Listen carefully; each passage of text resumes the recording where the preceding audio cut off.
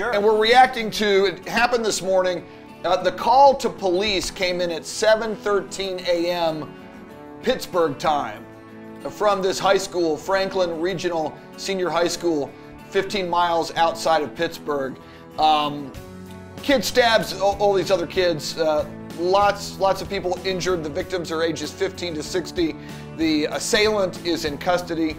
When I went to high school in San Antonio, at Holmes High School, graduated in 1978, I am that old.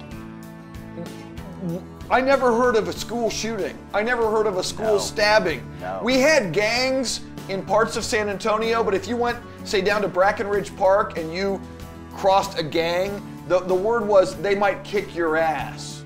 It wasn't they'll shoot you or they'll, you know, there's some gangs down there. Sometimes you might get your ass kicked.